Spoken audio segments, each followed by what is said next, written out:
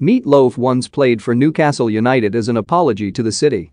Meat Loaf, whose death was announced on Friday morning at the age of 74, once featured in a charity shootout match at Newcastle as a way to apologize to the city. The rock star performed at the Northeast City plenty of times throughout his career, but on one occasion he thought he had feared he'd let Geordies down by cutting a Newcastle Arena concert short owing to throat problems in 2007.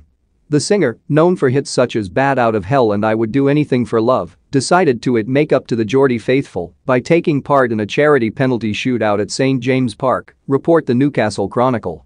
It was an arranged auction, and the highest bidders were allowed to try their luck from the spot with Meat Loaf between the sticks in June 2008. "It sounds fun for the people kicking the ball at me," Meat Loaf said to the Chronicle. "I'm not so sure how much fun that is for me. I'll just wing it."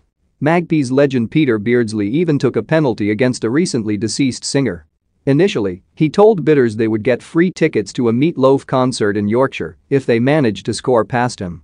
He gave them all tickets anyway, regardless of if they bagged or not. What are your best celebrity football crossover anecdotes? Let us know in the comments section. Meat Loaf also matched the £5,000 raised by the auction to two cancer charities, Maggie's Cancer Care Centre and the Toma Fund, which was taking donations to fund a teenage cancer unit.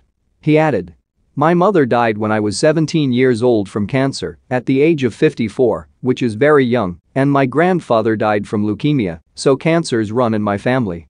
Meat revealed his fury that fans who went to his cut-short concert were not automatically refunded because he had played for 70 minutes before walking off stage.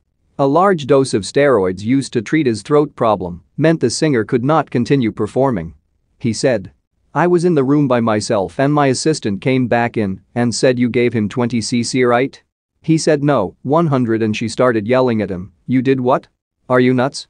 That steroid affected me to such a point that I walked up and said, 'Sorry, thanks, I'm retiring.' I didn't know what was going on. I stayed in the arena that night until 3 a.m. in my dressing room, and I was so embarrassed and upset and didn't know what to do."